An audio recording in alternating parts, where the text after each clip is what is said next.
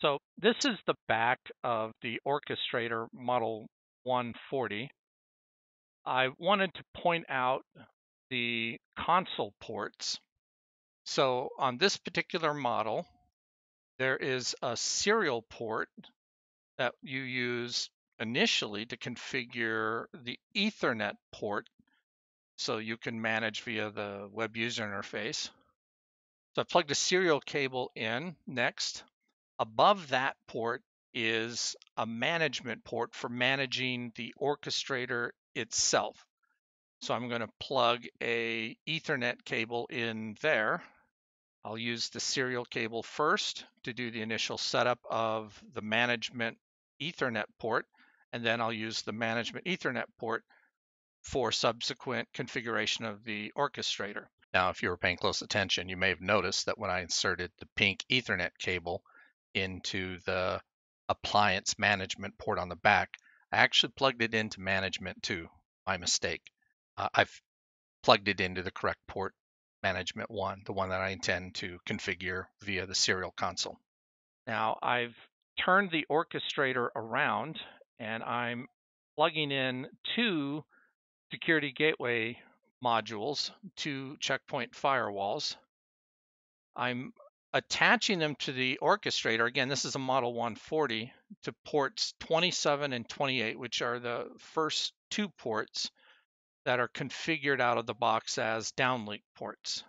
Plug your security gateway modules into downlink ports. And you want to see link lights appear, and they are slowly there. We have link for both appliances, on both appliances and on the orchestrator. So I just want to reiterate the default port allocation of the Model 140. Ports 27 and 28 begin the default downlink ports. And again, that's what you would plug your security gateway modules into. The downlink ports extend from there all the way to the right. We have four, two on the top, two on the bottom, management ports. The rest of the SFP ports are uplink, and all of the quad FSP ports are uplink as well. So at this point, I've got the serial cable plugged into the serial console. I've opened up a serial terminal emulator. The first thing I'm going to do is configure the number of orchestrator appliances that will be used in this deployment. The default is 2. I only have 1 for this presentation, and so I'll get an error if I don't change the number of orchestrator units to 1. And that's a restart of the orchestrator unit, so it double checks to make sure this is indeed what you want to do. It doesn't take that long for the change to be made, but it does cause a brief interruption. Next, I'm going to configure the management Ethernet interface with an IP address and subnet mask. And I'll also ensure that it's set to on, though it should be already. And I'll set a static route that allows me to access this orchestrator over the network from a different subnet. So once I've done that, I can use the web user interface and complete my initial configuration of this orchestrator. Now, save config, just a habit, but probably a good idea. So we've looked at the actual physical orchestrator appliance, at least the Model 140 orchestrator appliance. I just wanted to spend a little bit more time explaining the port mappings. So shown here is the 140 again, and in the back of the appliance are the management ports for managing the orchestrator appliance itself. That includes one RJ45 serial jack and two RJ45 Ethernet jacks. So you would typically plug into the serial port, do the configuration of the first management port, and then use the web user interface to communicate with the orchestrator over that management Ethernet port. On the front of the Model 140 appliance, there are, again, a series of small form factor pluggable ports, and at the very right, another series of quad small form factor pluggable. And there is a mapping of the interfaces that you can change, but as shipped, the first 4 SFP interfaces, 1, 2, 3, 4, are assigned the role of being management interfaces for the security groups that you create. And you can have multiple security groups sharing the same management interface.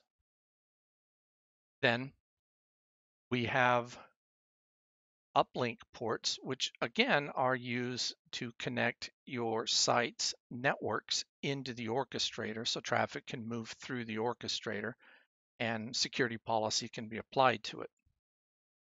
So note that the uplink ports extend beyond the second grouping of 6 ports and include the first 2 of the third grouping of 6 network ports. So the downlink ports begin at the next port over, and that's a trap. It's very easy to assume that the first 2 ports, top and bottom, of the third grouping of 6 start the downlink ports, but that's not the case. You need to go one to the right. That's where the downlink ports start. And you can, of course, reassign the ports to different roles. Could make the what are currently uplink ports downlink ports, but that's not the default.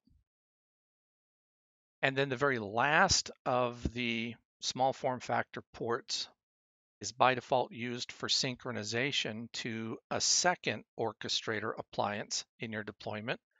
So the 2 orchestrator appliances can act in active mode. They're both processing traffic, but in addition, high availability. One can take over if the other fails, assuming that you have everything cabled into both.